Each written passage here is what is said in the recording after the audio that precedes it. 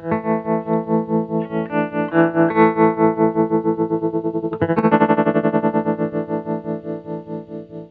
welcome to WingMan Effects, a gear review where we focus on effects pedals that players use. I'm Chad Smith from OptionKnob Inc. Here today with Chris McQueen from the bands Fork and Snarky Puppy. And Chris is gonna take us on a little tour of his pedal board and the effects that he uses. Roughly, how long have you been using OptionKnob products? It's been like 4 years or something like that. Because I first used them, I was on a Snarky Puppy gig in Birmingham, I think, and you dropped us off a couple of them, and I was like, what is this weird thing that I'm holding in my hand? Yeah. And then I realized how useful it could be, and so I started messing with it at home, because I've always, or not always, but more and more over the years, I've like gotten into adjusting effects on the fly, and it was getting to the point where I was spending like half the gig, you know, on my knees, like adjusting things, and like I would finish a gig and my wife would be like, were your pedals breaking?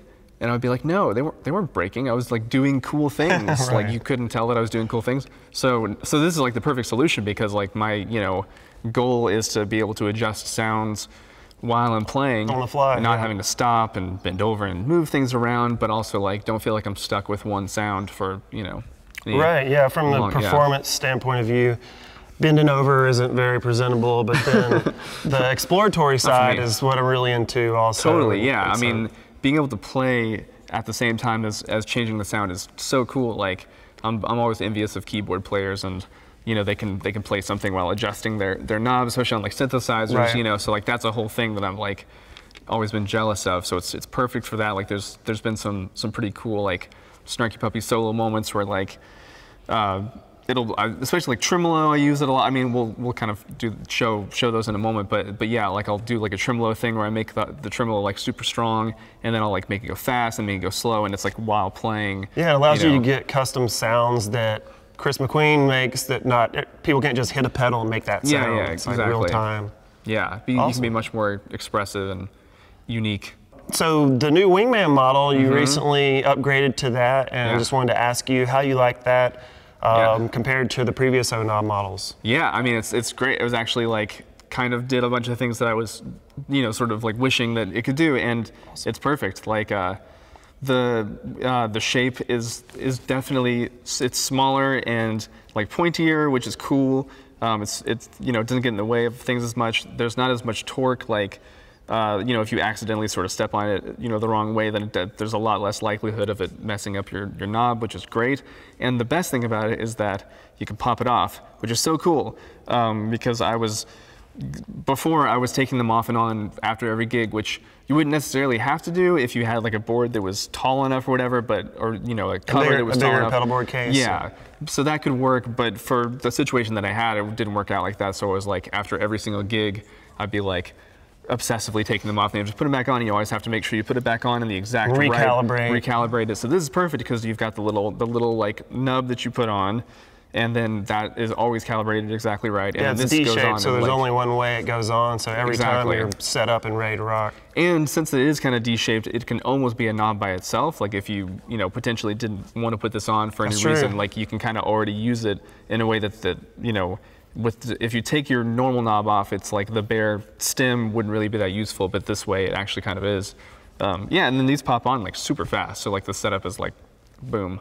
Excellent. Yeah. Awesome, man. Well, let's dive into your board. It looks super fun, and I can't wait to check out some more of the sounds. Yeah. So I've got this Archer pedal by Rocket Pedals, which is kind of my main overdrive, and I basically I put one on the gain knob, so like I actually kind of end up keeping this pedal on for most of my gigs. Okay. And it's just there, and it kind of warms up the sound if I keep it low.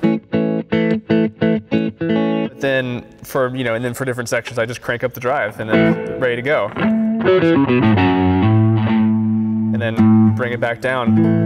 Perfect. So super versatile, and then I'm not like having to, kind of like just stick with one setting or another. Right. It can kind of dynamically change with the song. And go from an easy reserved tone to something more raunchy, just boom. Yeah, exactly. And then I've got this this WMD Geiger counter for the psychotic fuzz. I've got it on the it's on the the bit, or I guess it's the sample rate on the sample rate. Yeah. Right. So it can be like.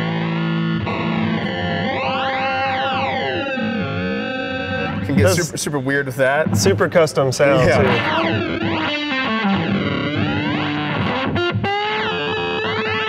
But then I also have one on this wavetable if I want to get like extra weird.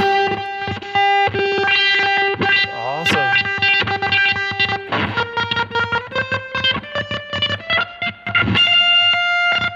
Because yeah, I mean, like for example, jumping over to this reverb one, like for a lot of times on gigs at this point, I'll just leave it on all the time, and then I use this as my amount. Oh yeah.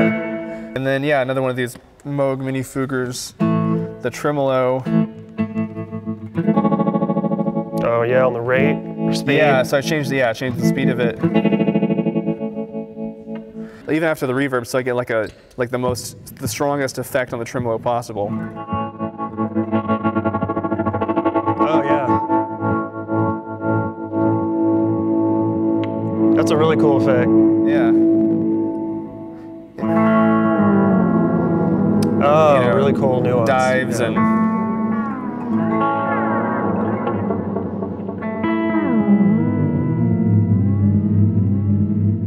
All right, thanks Chris again for your time and for allowing us to check out your super cool effects setup. And thank you for checking out this segment of WingMan Effects.